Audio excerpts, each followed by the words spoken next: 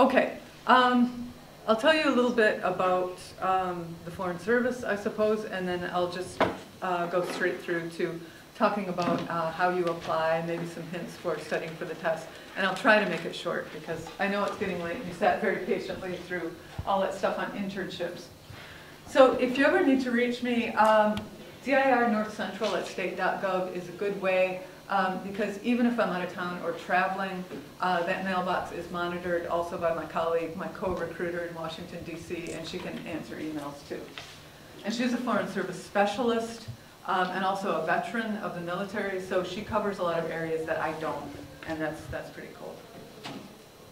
Okay, you all know and love probably careers.state.gov, and in order to apply, there are a number of stages, I almost said hoops to jump through, a number of stages that are necessary for you to make it through the process.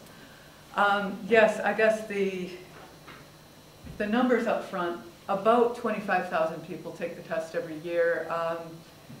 We hire fewer than 1,000 in a typical year. It's something like a 2 to 4% hiring percentage of people who actually take the test. Yes, it's highly competitive.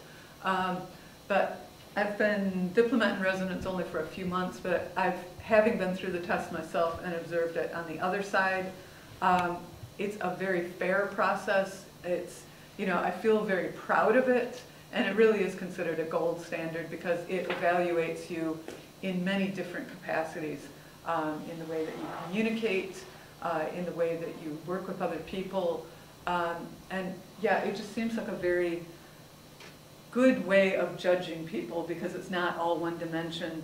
I've had friends in foreign services of other countries, European countries mainly, but also in Asia. And in those countries, oftentimes it's, who your father went to school with, or where you live, or who you know.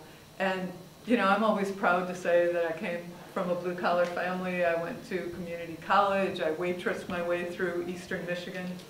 And, here I am. So it is possible for people from the Midwest, from people who didn't go to an Ivy League school, and people who are not well connected to make it into the Foreign Service and have a great time doing it.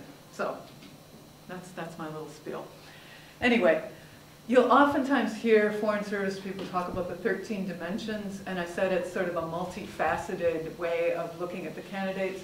This is the way we evaluate people. Composure. If you think about some of the places Foreign Service officers typically serve, being composed under stress is really important. I told you I just came out of a tour in Afghanistan.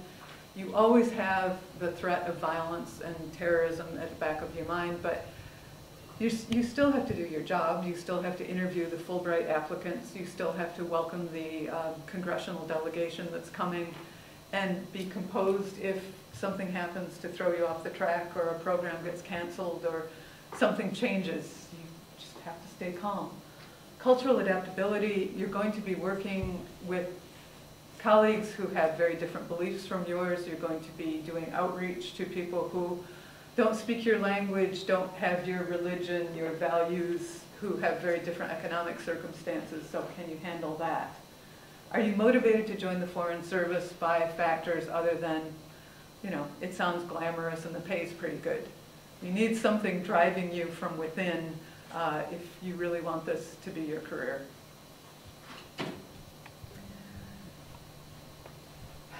That sounds very fancy, but what I take it to mean is, can you assimilate a lot of information and make sense out of it and boil it down to its, boil it down to its essence and explain it to other people coherently? Do you remember details well? Initiative and leadership. A lot of that is leading other people without letting them know that you're leading them. Being persistent in getting things done, even when obstacles happen, even when the embassy shuts down or there's a duck and cover alert in the middle of your Fulbright interview, which actually happened to me. What do? Well, you figure out a way around the obstacle. Judgment. What can you get done in a given situation? What's practical for you to accomplish?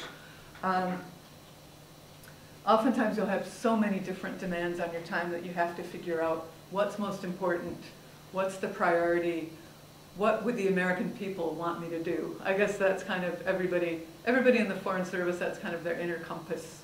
I'm here representing the American people. What's the most important thing for me to do in their stead? Objectivity and integrity, I think about that being, a lot of that is about being able to admit you made a mistake. And sometimes you have to do that in a very public way as a diplomat. And that ain't easy.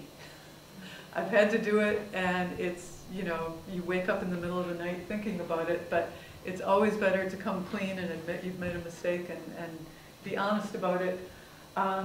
Working without letting personal bias prejudice you or influence you, that's another big part of it. Explaining things well is a huge part of the job. Because again, you're in a completely different culture, and sometimes the cultures clash. You have to be able to communicate to people in a way that both sides will understand.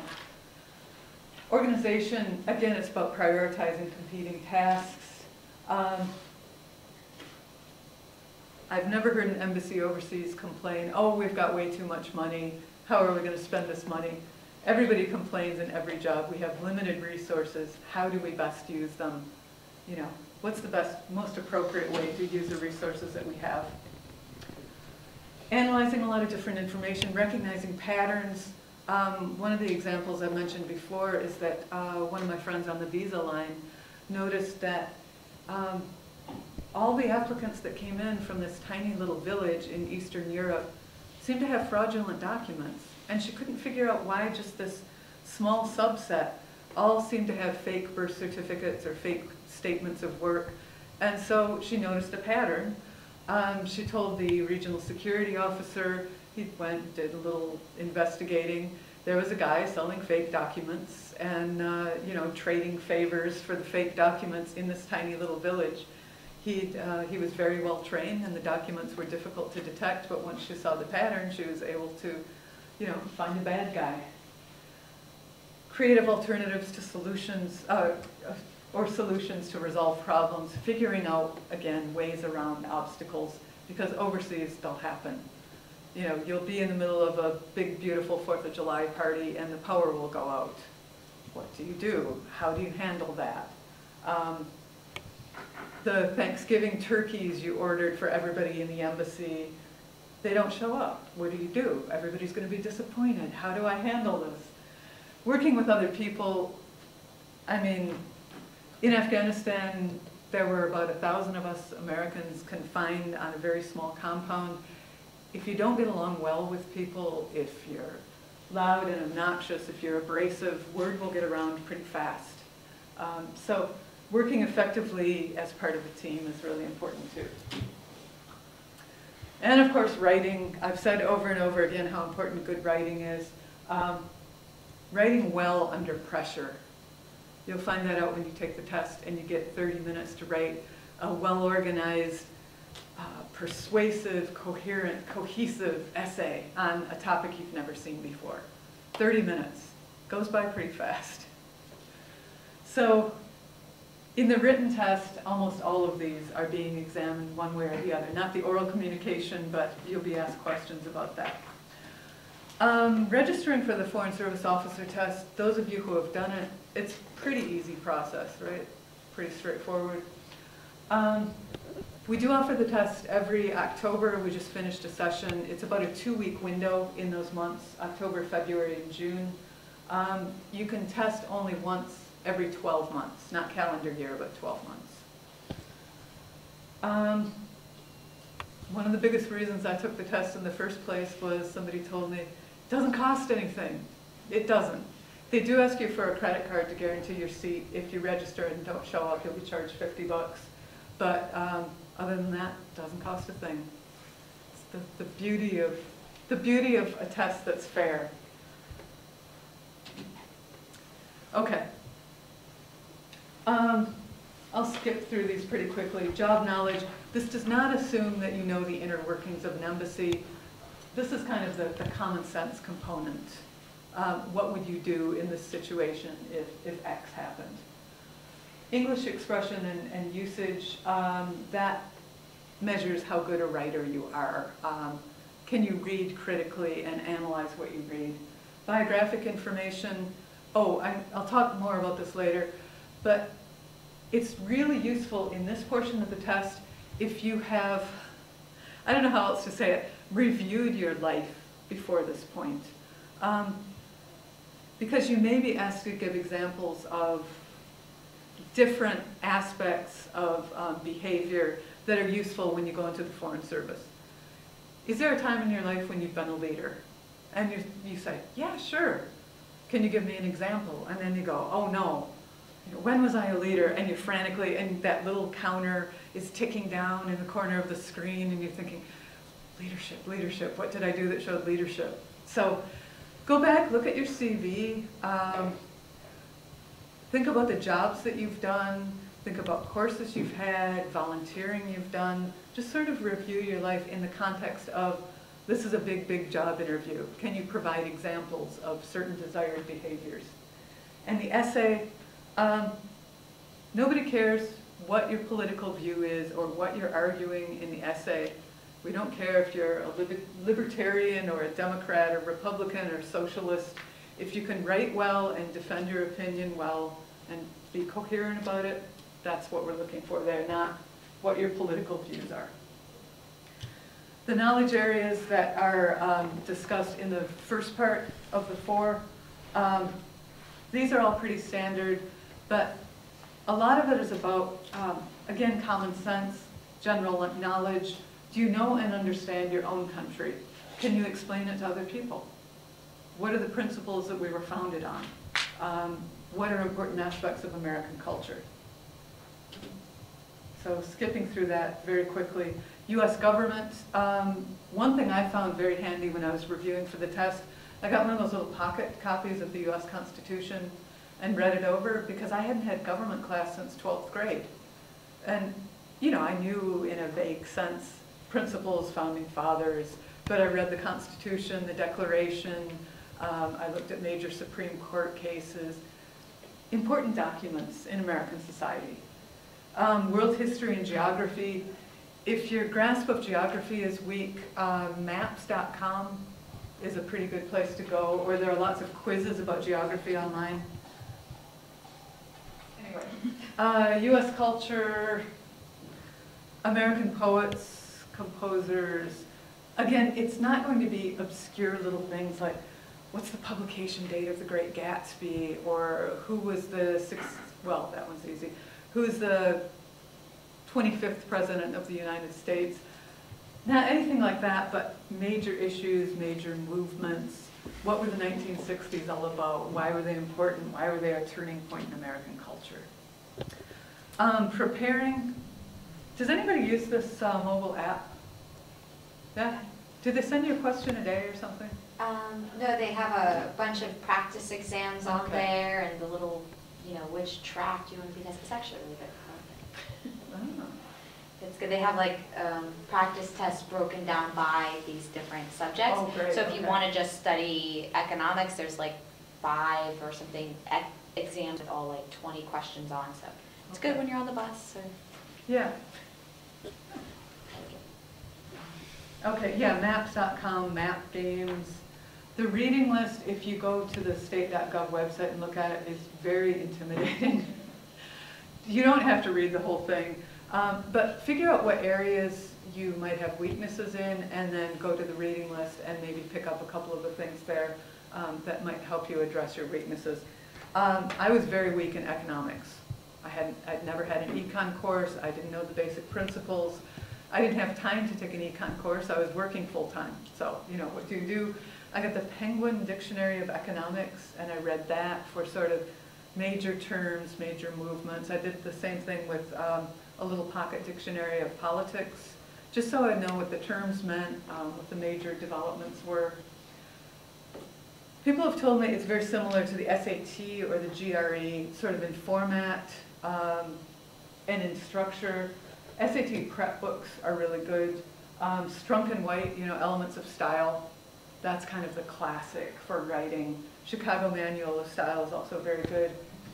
And yeah, like I said, review your life, your resume, your transcripts. You might have forgotten a really interesting course you took on the, I don't know, Arab-Israeli conflict, or trafficking in persons, or women's rights in the African continent, or something like that. So just list everything down so on test day you can give examples when you're asked. When were you a leader? When did you have a course that was outside your subject area? You all are pros at taking standardized tests, or you wouldn't be sitting in this room. So take an educated guess if you don't know. That's the best advice I can possibly give you. You know, I would say you probably have a 2 out of 4 chance of getting it right, because usually you can eliminate 1 or 2 right off the bat. Okay, this is important to know. The multiple choice section is graded right then and there. You don't know, on a pass-fail basis, I should say. You're only allowed to proceed to the essay portion if you have passed the multiple choice exam. So that tells you something. I don't know what happens if you get the blue screen of death and they tell you to go home, or exactly what happens. But if you are told to proceed to the essay portion, then you know that at least you got a passing score on the multiple choice section. 30 minutes goes by very fast. Prepare, do it over and over again. Ask somebody to read over your essays. The 5-paragraph model, that's pretty standard. I taught English composition for many years. That's what I always taught my students. Yes? So is the entire test taken on a computer? Yep, Okay. it is. Like the GRE then? Yes. Okay. It wasn't back in my day. I used Scantrons, if anybody remembers those. And I actually took my test overseas, which was an interesting experience, which you can do if you happen to be overseas. You can go to a U.S. embassy if you're registered and take it there. So then for this test, is there like a standard bar that you just have to pass before you move on to the next stage, like stage 2? Or is it, do you guys just take the highest scores for that component? Depends on what the cutoff point is for that particular intake. So you're told in, how long was it before you found out how you did? I'm in like a slightly different program, so, but I'm trying to think of when I did take I it. just took it, they told us 3 to 4 weeks. Yeah. And it was about 3 weeks ago, and I haven't heard back yet. Okay. So 4-ish weeks maybe. 4 or 5 weeks, and then you find out how you did, what your score was. Depending on what your score is, they're all ranked. If your score is high enough, then you proceed to the next. Does that happen? No, okay. Then you proceed to the next stage, which is the QEP, qualifications. Examinations panel. Yes, You'll write thank you. personal narratives. So if you like- pass like yeah. the multiple choice questions and then you pass the essay, then you're invited to write, I want to say it's 6 essays, it might be 5. Yeah. And so that's just speaking about your own personal experiences, usually in relation to a specific dimension of the 13, and the questions will be very specific. And then from there, you're kind of chosen by what you do. Yeah. So it just depends on what the cutoff score is for that cohort taking the exam. So yeah, you can be invited to take further delightful essay questions or not. Just a few more things on the written exam. Here, I'll back up because I think I skipped over some stuff. Yeah, past essay questions from study guides. I don't, as a former English professor, I really resent recommending Cliff's Notes, but okay, they're good for essay topics if you want to set yourself practice essay topics, or make up your own. Washington Post has a quiz every week on current events or what's happened this week, what was important, who were the movers and shakers. Make up a question, write an answer, show it to somebody. Show it to somebody whose judgment you trust. Okay, yeah, if you feel like you crashed and burned on one section, don't give up, just keep on going because you can make it up by comparatively high score on other ones. And, you know, it's not the end of the world if you don't pass. I show a little video before the FSOT prep session or info session sometimes, and there are various Foreign Service officers in that saying how many times it took them before they passed the Foreign Service officer test. One guy says, well, it took me 3 times. I know somebody who took it 7 times before he passed. And it doesn't count against you. It shows that you're persistent and that you really want this. So don't worry about it. Yes, eat a good breakfast like your parents always told you, but don't drink too much because you don't get very many bathroom breaks. You do sign a non-disclosure that you won't reveal the content of the questions,